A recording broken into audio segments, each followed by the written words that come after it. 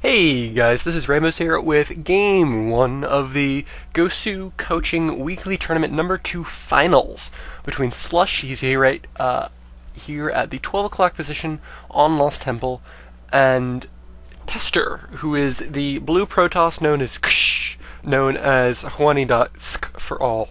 So, a little bit of confusing things going on there.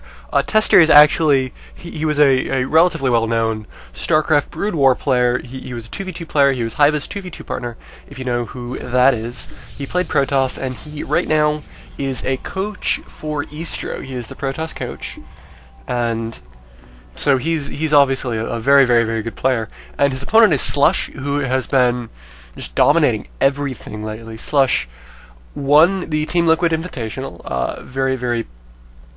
I hope I didn't spoil that for you, because that was very, very recently.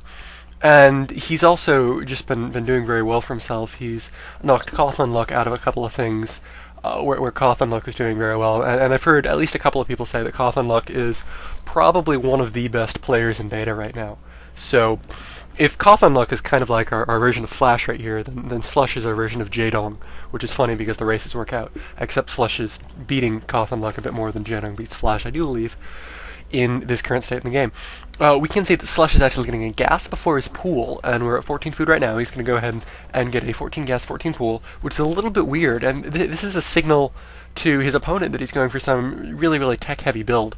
And we do see that Tester still does have that probe in here, and Tester, in the meantime, has not gotten scouted himself. Tester does have a gas and a gateway both coming up at very, very normal timings. So he could be doing pretty much anything, and we will see exactly what he's doing shortly. After his core comes up and after he starts making some tech choices, we will probably see a core start shortly after this gateway finishes. Not necessarily immediately. He's not going to go like, oh, I'm going to cut probes and get a core really fast, but it's going to be fairly quick. And he's actually doing a very, very nice job of harassing with this probe. We can see that both players have plenty of APM to spare on silly things like harassing and defending against it. And this core is actually coming up right after that gateway finished. It looks like Tester is really freaking confident. He realizes that his opponent is doing some very tech-heavy thing, and a second gas coming up really early for Tester. We'll get back to that in a minute. Tester realizes that Slush is just sitting back. He got a super light pool, he got gas before it, so Tester doesn't have to necessarily worry about getting combat units up immediately, so that first Zealot was delayed a fair bit. It is going to be chrono boosted now, but I'm curious to see whether or not we're going to see a Zealot coming out right after, and it does not look like Tester is really rushing to produce another Zealot, or even a Stalker right now. He's just sitting back and saving up. That core's done, we might see him go for a Robobay, or a Stargate, or a Twilight Council, or something weird. Slush, in the meantime, grabbing a Roach Warren, and as soon as his Queen finishes, we are hopefully going to see a lair, because otherwise he's got way the crap too much gas. And that lair is going to be coming up right now. Come on, don't make me look stupid. Okay, never mind. No lair. Okay, never mind, lair. As soon as I look away, oh my gosh. And, I guess he was waiting for that scouting probe to get out, but there's nothing else that he's going to be doing with all the gas. Like, it doesn't make any sense. Tester, in the meantime, is producing a Stalker and a Sentry, and he's actually chrono boosting that, and he's got a Stargate coming up. Oh my gosh.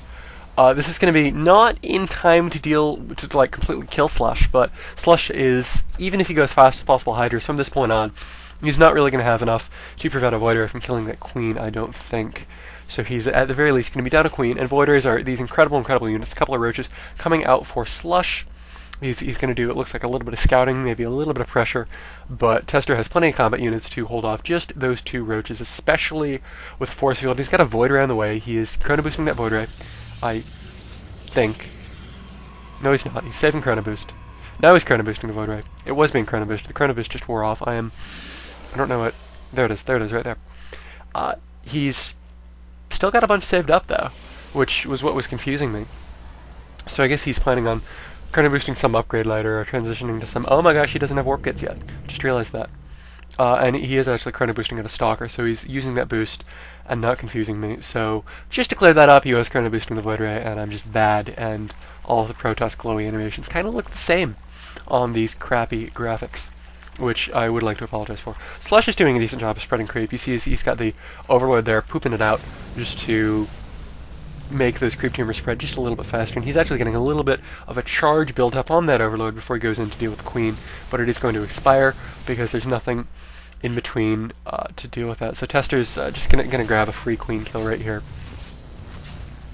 But there are 5 Hydralisks coming up, and these Hydralisks are going to be more than enough to beat this Void Ray in a straight-up battle. But Void Rays do have very good range, and especially before Hydra range is upgraded, a couple of Void Rays can deal with Hydras very well as long as they only engage at the edge of a cliff. And that Void Ray does get picked off by those Hydras. Those Hydras pop right under it, and even though Queens can't kill Void Rays on their own, they are very capable of Slush actually not pooping at creep to spread this quite as fast as possible. I don't think. We don't see the ranges because I'm not him. But it's a little bit interesting. He was using the Overlord droppy creepy there, but not right there.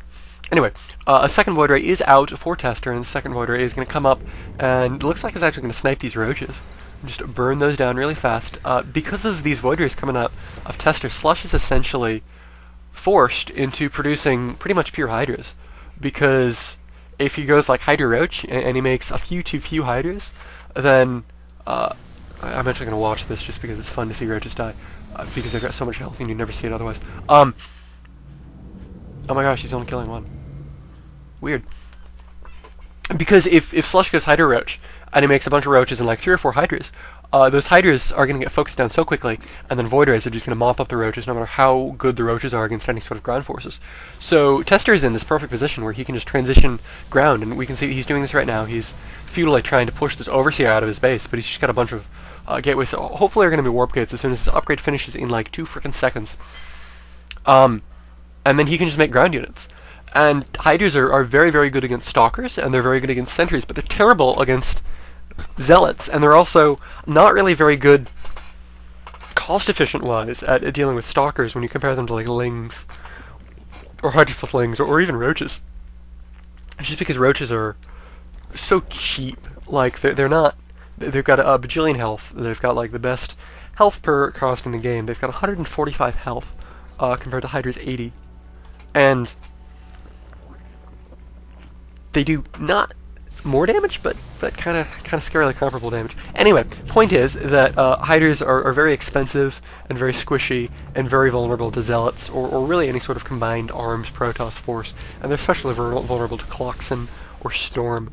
If we see Tester choose to tack up that high, he's got a bajillion warp gates going down though, so I don't think we'll see that. There's actually a changeling in his base that is so freaking cool. And Tester's moving up. He's not going to drop a proxy pylon at the Zelmega Watchtower like so many players that I play with do. And I think he actually just... Slush actually just killed a Void Ray right there. And we did miss it, but it's not a big deal. That Void Ray was just there to push Slush into making Hydras, or at least that's what it did. If we pop on over to the unit counting station, we can see that there are 15 Hydras versus 5 Zealots, 8 Stalkers, and 5 Sentries. So Slush is a little bit outnumbered when it comes to raw numbers. He's got 1 Roach in there, but he's got like 18 combat units now. That 2 more Hydras do pop versus 18 combat units, but we will see a few more reinforcements coming in for Tester, and force fields are so effective, especially with these lower unit numbers, just because there's not this amazing army to the point where Slush can afford to lose 10 Hydras or whatever to a bunch of really cool force fields. If he loses 10 Hydras, he's out of the game. And we do see a Twilight Council coming up for Tester, and also Weapons 1 is coming up for Tester. And Tester is adding on a few more Zealots. Zealots are incredibly effective against Hydras, unlike Roaches, which have, oh my gosh, nice force fields. Just going to couch five or so Hydras out of position, and that's far too many for Slush to lose. He's just out a third of his army with nothing to show for it.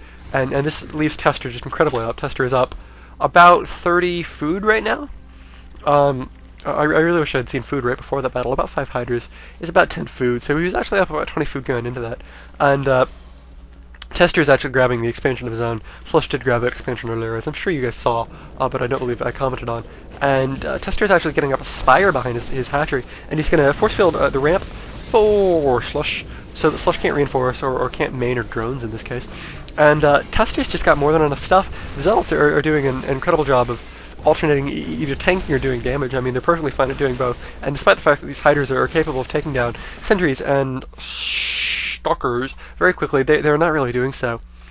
even with a Spinecrawler support, there was just no way he could hold off that many things after losing those hiders to those force fields by Tester. So very, very well played on both parts. We can see that Slush actually was canceling his Spire right as the game finished in some sort of effort to cram out more combat units, but there's no way he could reinforce. So very, very well played by Tester. Now I do actually want to talk for about a quarter of a second about the fact that Slush has 600 gas. This is not good. Slush has 600 gas. This is not good. We're going to go on into Game 2, and we're going to see what happens the next time these titans of StarCraft meet in a battle.